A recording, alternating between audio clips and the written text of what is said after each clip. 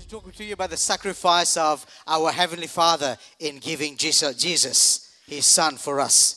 Taigi pakalbėsime apie mūsų dangišką tėvą, kuris atidavė savo sūnų. But Jėzų unlike kaip auką. the Father we saw, Ir tik ne taip kaip šis tėvas, kurį matėme ekrane, God the Father didn't get caught in a tight spot. Jisai nebuvo pagautas.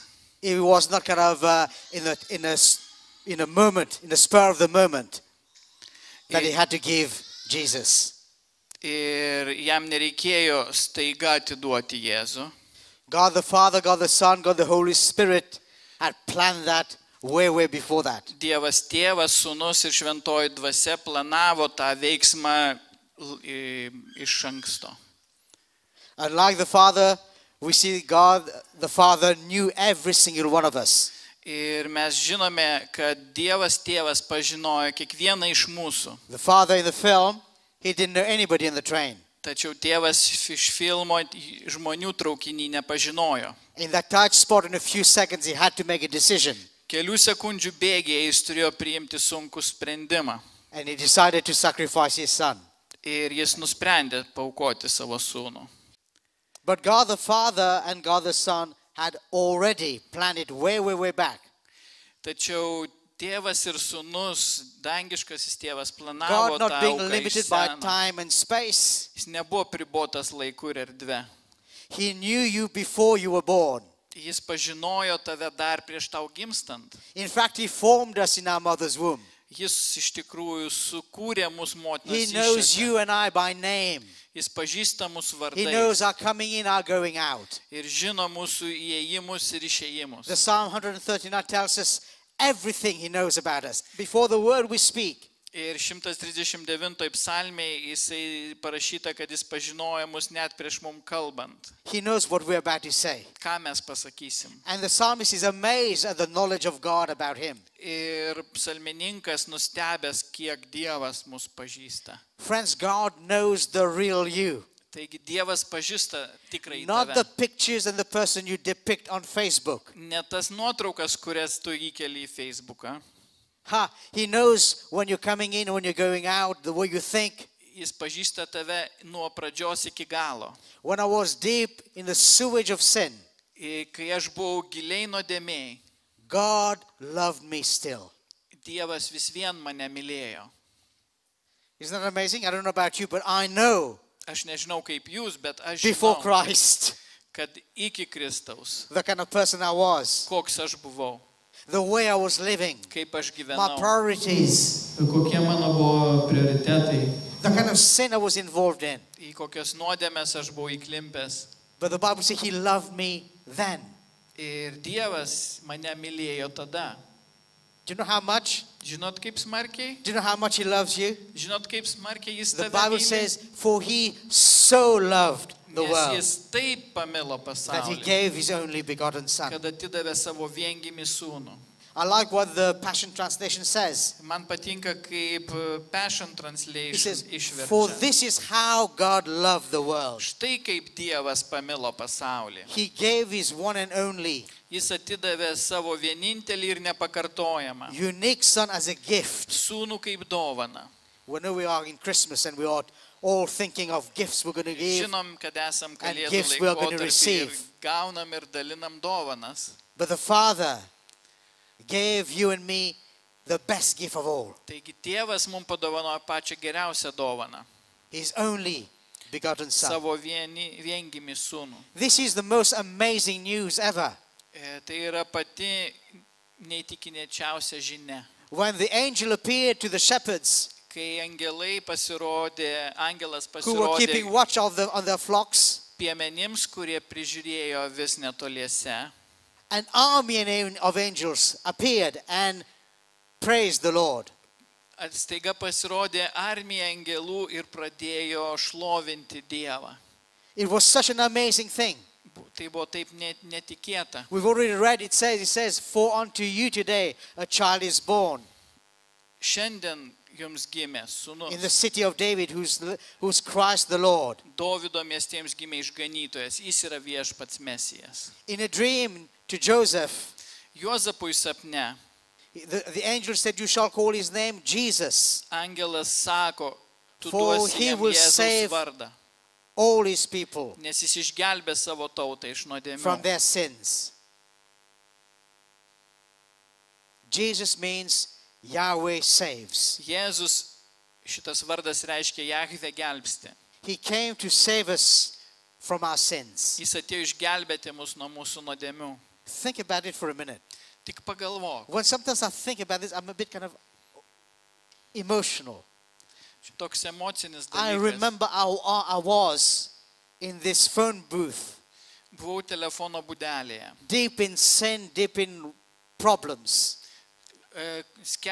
Paskendęs problemos And I ir was on the phone nuodėmėse. to somebody, Ir skambinu, not even thinking of God. net negalvodamas apie Dievą. And God said to me, this is not the solution. Ir Dievas man tuo momentu prabilo, tai nėra sprendimas. Prompting me to come to him. Ir pakvietė ateiti mane pas jį. He didn't judge me. Jis manęs neteisė. He came not to judge you and me, Jis netėjo tam, kad teistų mus, but to save you and me. bet kad išgelbėtų. So on that first Christmas, Taigi per pirmas the kalėdas Father gave the gift of his Son to Dievas all of humanity. padovanojo žmonijais dovaną savo sūnų. He gave this amazing gift Šią neįtikėtiną dovaną, that he's continually giving, kurią nuolatos even atiduoda, to this day. netgi iki šios This gift dienos. is keep on giving to you and me. Jis vis ją teikia ir teikia. The Son in this film, Šiame filme he saw the impending danger sūnus pamatė grėsiančią pavojų and he decided to go and pull the lever. ir jis nusprendė nueiti ir patraukti tą svertą. Unfortunately, Ir dėja, he fell into the hole and died. jis įkrito į tą šachtą ir mirė. It was unfortunate, Nelaimė, but an accident nevertheless. atsitiktinumas. But unlike this son, Tačiau ne taip kaip tas sūnus, Jesus didn't die in an accident. Jėzus nežuvo atsitiktinai. It was an accident. He didn't fall in a hole. Jis neįkrito į duobę, į šachtą. Do you remember Isaac? Ar atsimenat, When Isaac was going up the mountain kai Izaokas lipo į in kalną Genesis 22:7, 22 pradžios knygos skyriuje, he had 7 no eilutėj, idea jis nežinojo, that Abraham, his father, kad jo tėvas Abraomas intended for him to be the sacrifice. ketino jį paaukoti. But unlike Isaac, Bet ne taip kaip Izaokas, Jesus the Son Jėzus was fully aware as he descended from heaven visiškai sąmoningai that he was the sacrifice of the Father.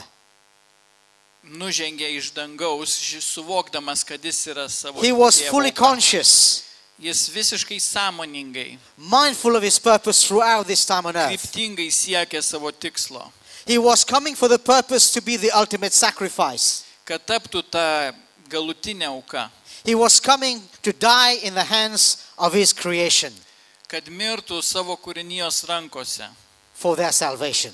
jų išgelbėjimui. Friends, Jesus came willingly, Jėzus atėjo the gift for the pasirinkęs, Father. kaip tapti dovaną iš tėvo. He came willingly to be the sacrifice of the Father. Jis sąmoningai pasirinko tapti tą auką.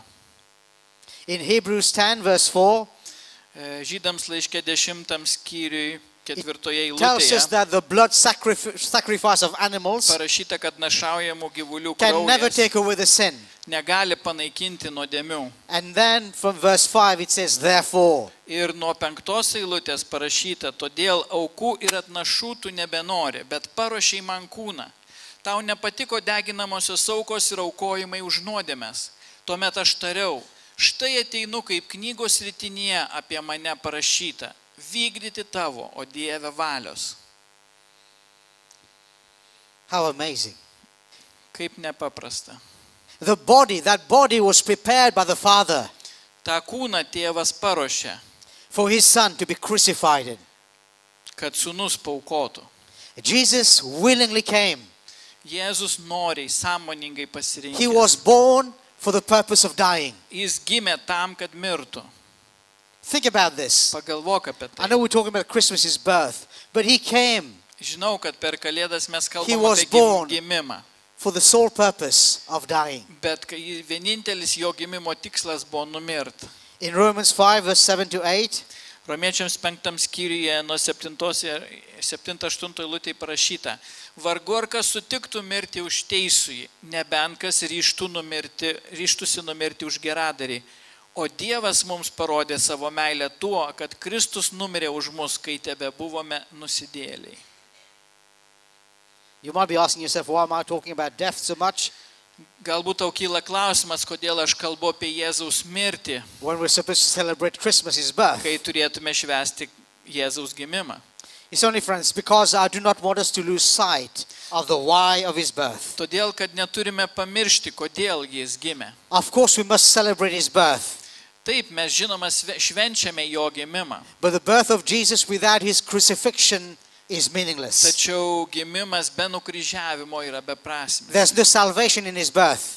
Jo gimimas There's negelbsti no redemption in his birth. ir neatperka. It is indeed the crucifixion and the resurrection that gives meaning to his birth. Iš tiesų, jo nukryžiavimas ir prisikėlimas įprasmina jo gimimą.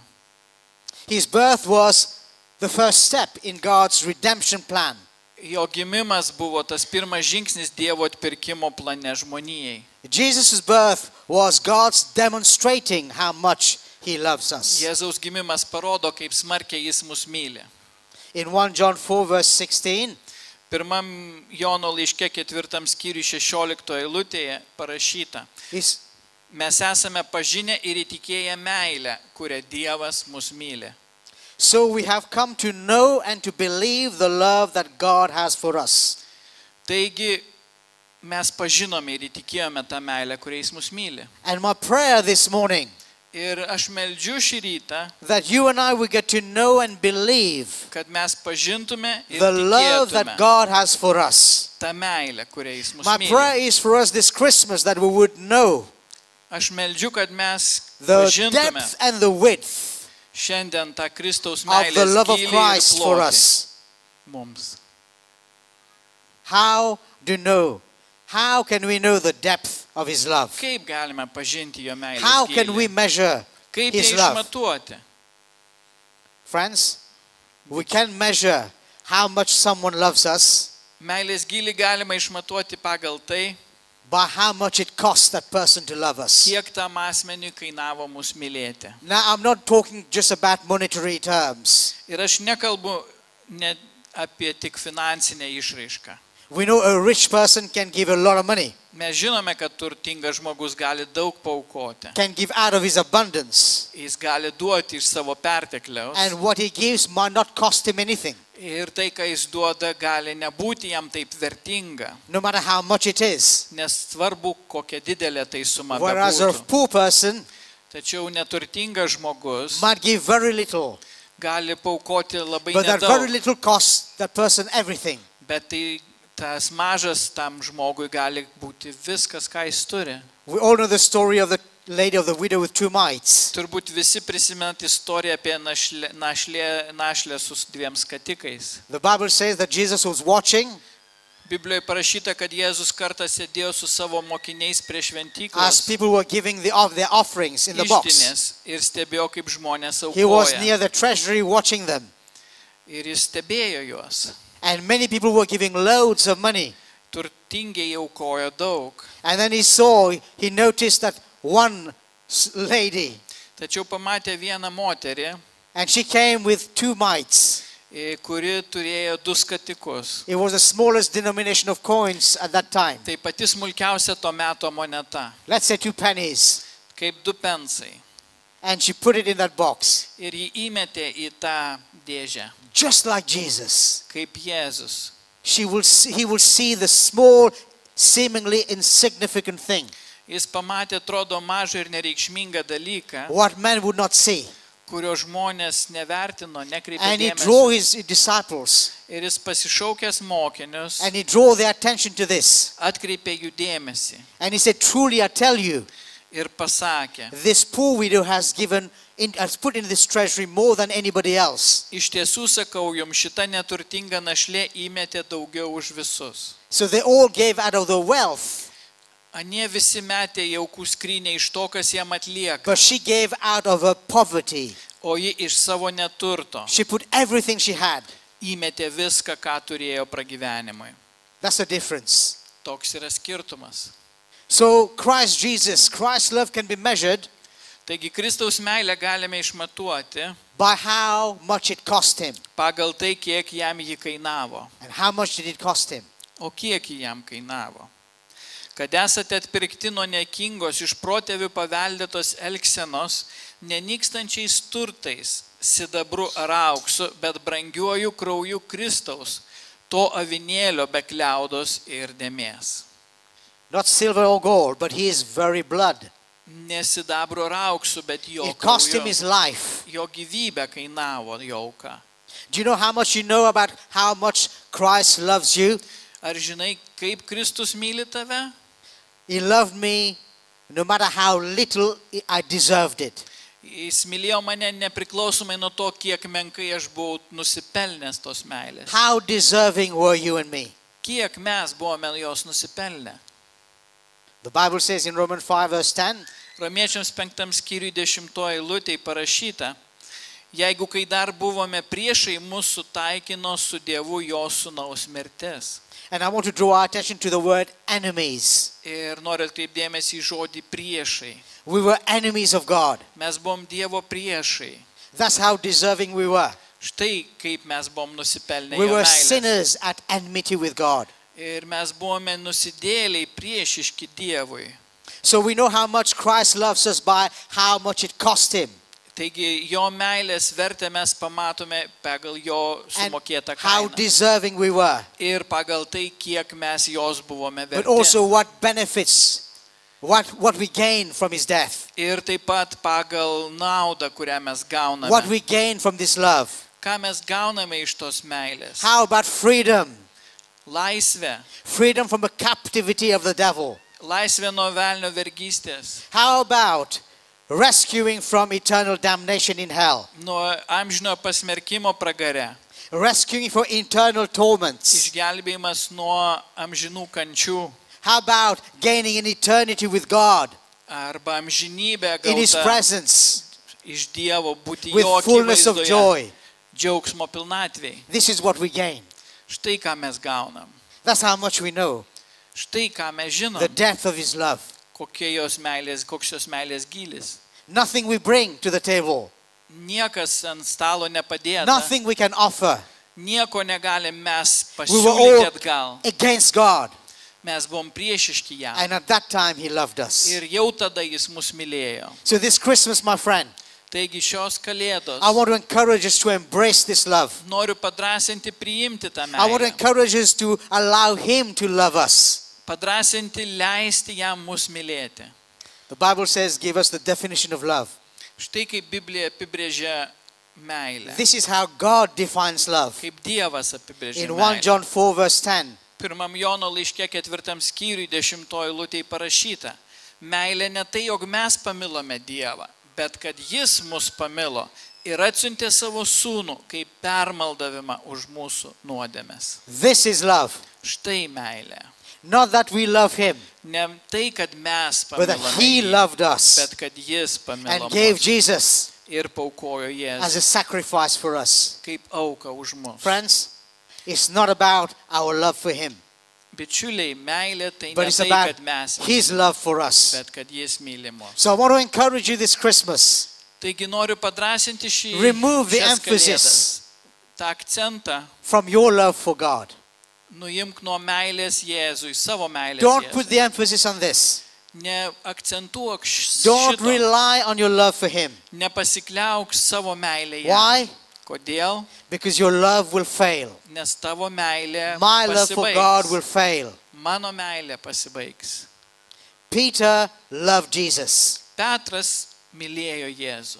And there is no doubt about this. Ir nekyla net abejonių dėl But to. his love was not sufficient. Tačiau jo meilės nepakako. His love was not enough to uphold him.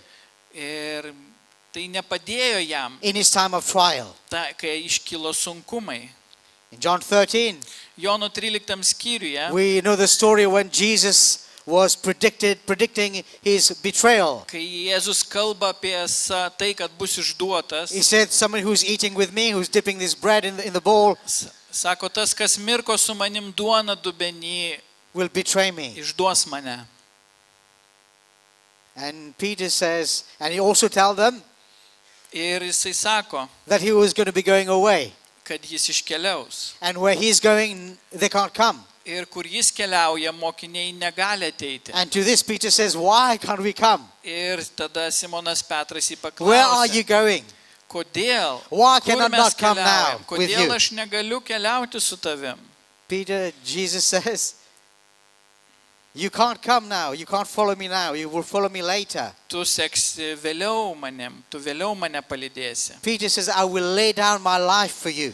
Petras vėl paklausė, viešpatie, kodėlgi negaliu dabar tavęs lydėti, aš ir That's how gyvybę už much he tave loved guldysiu. Jesus. Štai kaip aš tave myliu. That he was sincere in his love. Jis buvo nuoširdus. He really loved Jesus. He would lay down his life. Jis buvo pasiryžęs paguldyti savo gyvybę už Jėzų. But Jesus answered Peter, Tačiau Jėzus jam atsakė, will you really lay down your life for tu me? guldysi už mane gyvybę? He says, I tell you the truth. Iš tiesų sakau tau, Before the rooster crows, dar gaidžiui nepragydus, you will disown me 3 times. tu 3 kartus manęs išsiginsi. Peter was sincere in his love. Petras buvo nuoširdus, Totally confident. visiškai užtikrintas, But his love was not enough. tačiau jo meilės nepakako. In a few chapters, chapter 19, 19 Jono Evangelijos skyriui he denied parašyta, Jesus. kad Petras He 3 denied kartus, even knowing Jesus 3 times. netgi pažinodamas Jėzų, jis išsigynė, kad pažįstas jį. This is love. Štai Petro meilė. Not that we love God, Ne tai, kad mes pamilome but that Dievą, he loved us bet kad jis mus pamilo. and sent his only begotten Son Ir pasiuntė savo as an vienintelį sūnų, atoning sacrifice for our kaip sins. atperkančią, sutaikinančią auką. His love for you will sustain you. Ir meilė, jo meilė išlaikys. It is his love for you that will enable you to love him. Jo meilė tau įgalins tave mylėti. Quoting the prophet Isaiah, Matthew says, Izaijo 9, cituodamas pranašą Izaiją, evangelistas Matas Matthew 1:23, sako pirmam skyriui 23 eilutėje, štai mergelė nešios įsčiose ir pagimdys sūnų ir jis vadinsis Emanuelis, o tai reiškia Dievas su mumis. so this Christmas, my friend, Taigi per šias kalėdas prisimink, remember that Emmanuel is with you. kad Emanuelis yra su tavim. And this Emmanuel says he will never leave you, never forsake you. Ir Emanuelis niekada nepaliks ir nepamirš tavęs. Regardless of where you find yourself, Nesvarbu, kokioj situacijoje tu esi, he will be there. jis bus su tavim. As you embark in the new year, Ir pasitikdamas naujus he's metus, there already. jis jau ten. Some people will be lonely this Christmas. Galbūt kažkas bus vienišas šių kalėdų metu. I met a lady in my work.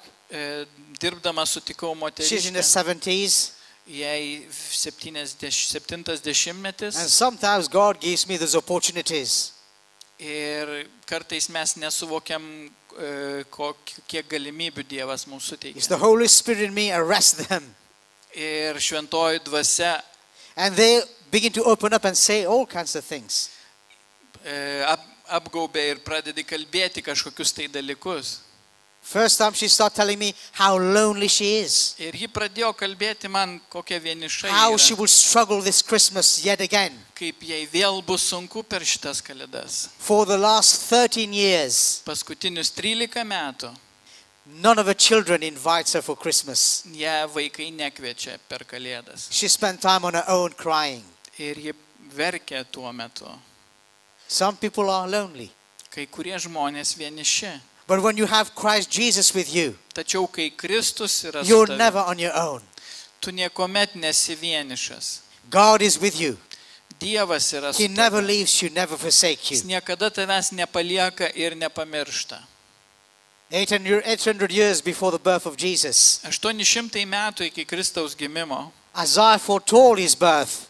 pranašas Izaijas And he says in Isaiah 9 pranašavo verse jo 6, gimimą. Ir 6 eilutėje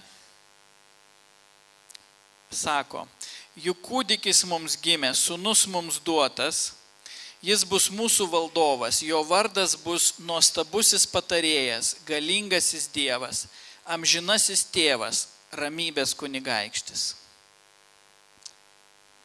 well, he is wonderful. Taigi jis yra nuostabus. Those are the characteristics of Jesus. Tokios yra jo, tokie jo yra bruožai. Isaiah said his name shall be called Wonderful. Jo vardas bus nuostabusis. Wonderful is full of wonder. Nuostabusis reiškia keliantis nuostabą, kupinas stebuklų, Full of miracles. sklidinas stebuklų. I like what the NLT says, the version, New Living Translation. Man patinka, kaip vienas angliškas vertimas išvertė Jono Evangelijos 20 skyrių 30 eilutę. It says, many miracles Mokiniai matė daugybę has been done by Jesus in addition to what is written in the book. stebuklų, kurios padarė Jėzus ir kurie yra neužrašyti šitoje knygoje. And the Bible says Jesus is the same yesterday, today and forever. Ir Biblijoje parašyta, kad Jėzus yra vakar, šiandien ir per amžius toks pats. Today, my friend, I believe that Jesus can heal you. Aš tikiu, kad Dievas šiandien gali He's still the išgydyti healer tave. today. Jis gali šiandien tave Whatever you're išgydyti. experiencing in your body, the struggle you're experiencing, Nepaisant kovos ar sunkumų, kuriuos tu patiri. if you call upon his name, he will heal you. Jeigu tu šauksiesi jo vardo, jis išgydys. He is able to make a way where there is no way. Jis gabus nutiesti kelią ten, kur jo nėra. You know, sometimes we find ourselves back up against the wall. Kartais jaučiamės priremti prie sienos. There don't seem to be any way to go. Ir atrodo, nėra kur keliauti. But I want you to remember he is the way. Bet aš noriu, kad prisimintumėt, jog He jis makes yra a way where there kelias. Jis is no padaro way. kelią ten, kur jo nėra. He is able to cause your desert to bloom. Jis dykumą paverčia žaliuojančių sodų. I don't know what you're facing today. Nežinau, per ką eini When I was šiandieną. preparing, I felt that some people are experiencing desert places. Kai kurie išgyvena dykumas. And you're finding the earth, the place where you are is arid. Ir tu matai, kad žemė, Nothing kurioje is tu esi happening. tuščia, nieko ten nevyksta.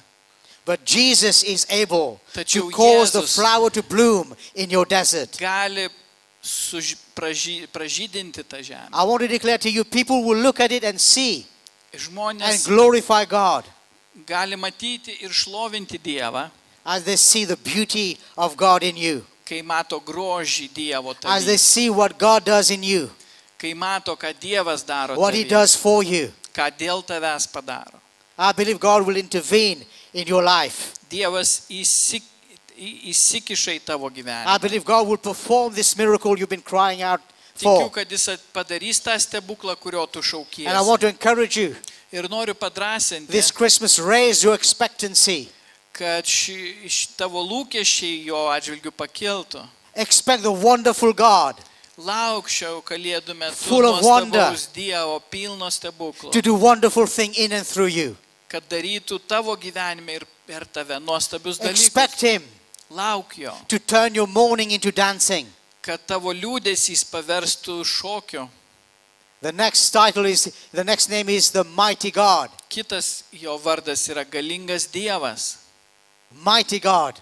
Dievas visagalis. The Bible says in Genesis 18:14, Pradžios knygos 18 skyriui 14 eilutėje parašyta, when the Lord announced that Sarah will give birth to a child. kai kad Sara pagimdys sūnų. You know the story, Sarah laughed in herself. Ir žinote, kad Sara juokėsi savy. In a thought of how can I give birth to a Mintyse child? stebėjosi, kaip ji Now that gali I'm so old. pagimdyti, kai ji tokia sena. And my husband's so old. Ir mano vyras toks senas. Do you know what the Lord said to Abraham? Ar žinot, ką Dievas pasakė Abromui? He knew that Sarah laughed. Jis žinojo, kad Sara juokėsi. And he said, is there anything too hard for the Lord? Ir jis tarė, argi yra Dievui negalimų dalykų? Is anything too difficult for God? Ar yra dalykų, kurių jis negalėtų? Jeremiah 32:17 answered, Jeremijo 32:17 yra Our atsakymas. Lord, Ak viešpatie Dieve, nothing is too hard for you. nėra tau negalimo dalyko. Friends, nothing is too difficult for God. Nieko nėra negalimo jam. Concerning you, nothing is too difficult for God. Tavo atveju taip pat nieko nėra jam Think negalimo. about it. He is the one who created the universe with nothing. Pagalvok, kad jis sukūrė The same visatą God iš that nieko. split the Red Sea.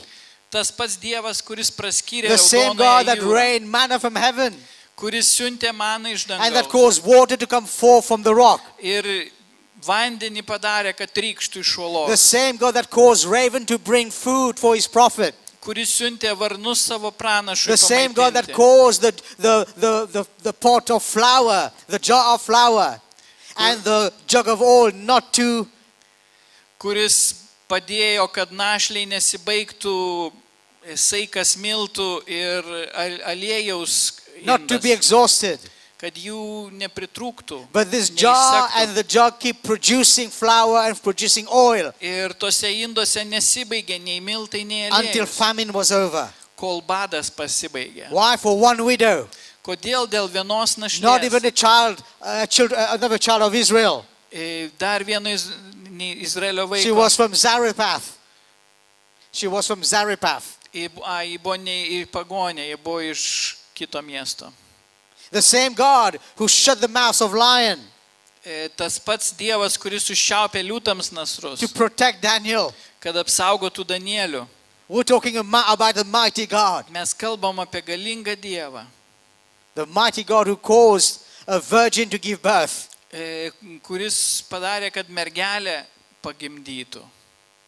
A mighty God who cleansed lepers. Tas, kuris gydo raupsuotosius, Who healed the sick. ligonius, To cause blind eyes to open. akliesiem atveria akis, Cause the deaf to hear. Again.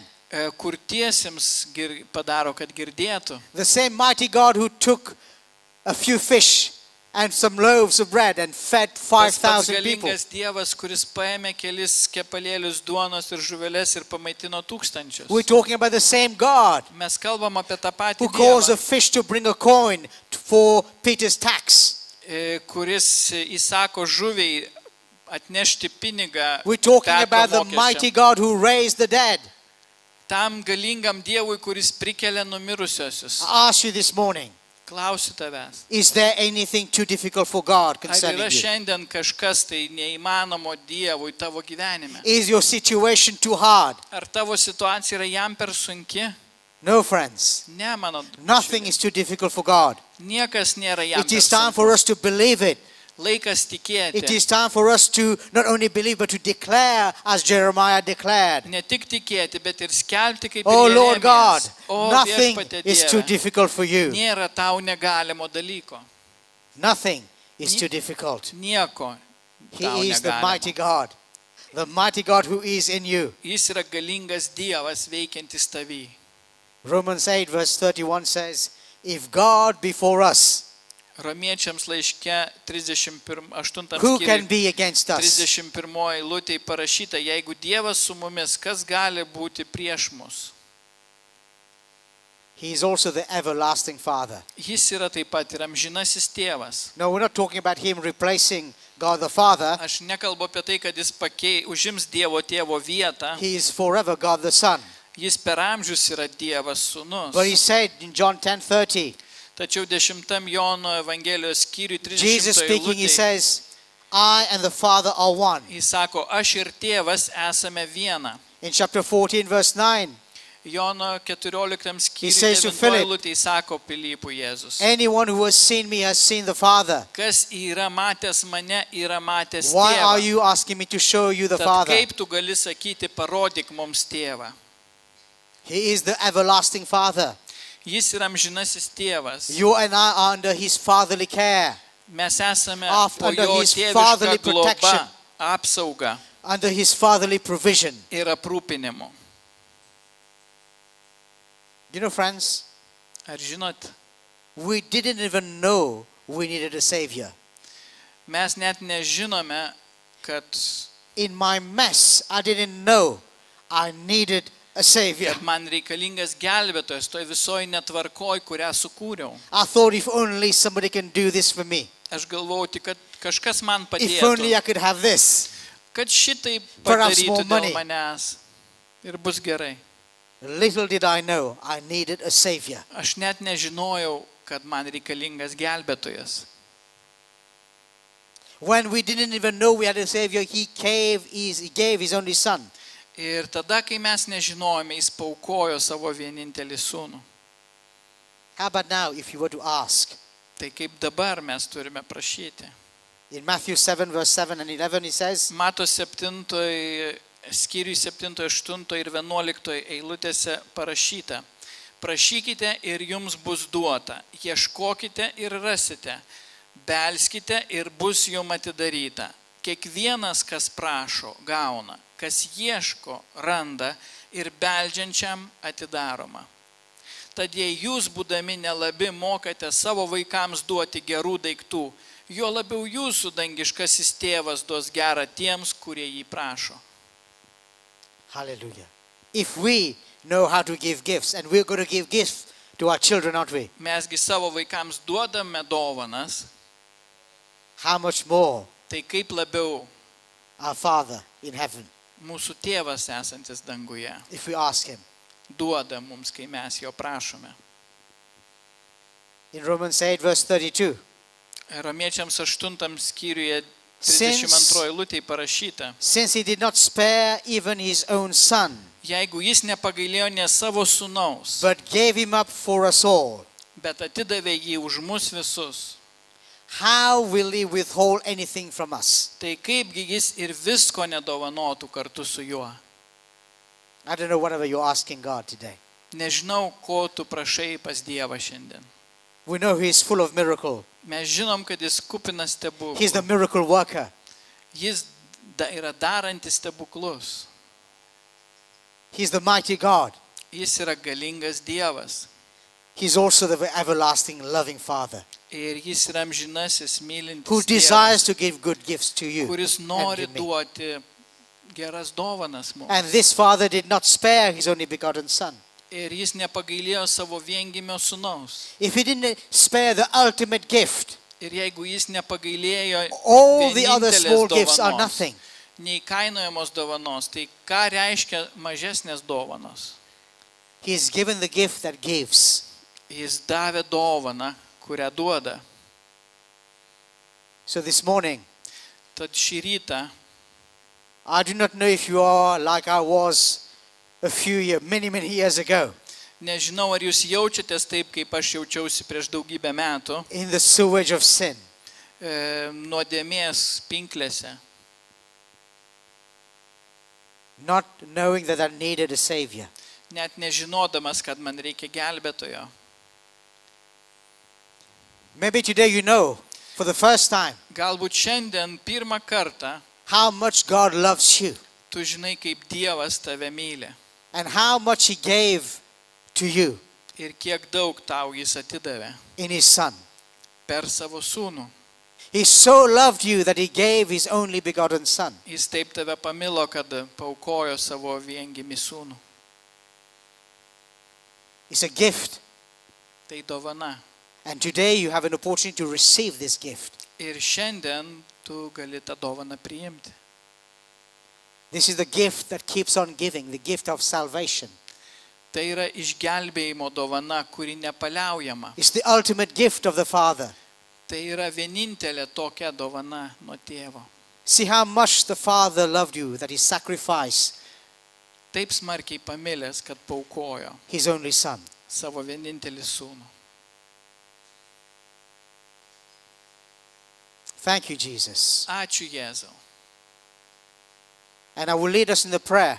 Ir aš noriu pakviesti jūs pasimelst. And if you pray this prayer with your heart, Ir jeigu kartosite žodžius maldos paskui mane and savo you really širdį, mean it, ir iš tikrųjų turėsite tai mintyse, you will receive this Jesus, jūs priimsite tą this Jėzų, gift of salvation. tą išgelbėjimo dovaną. Father, Tėve,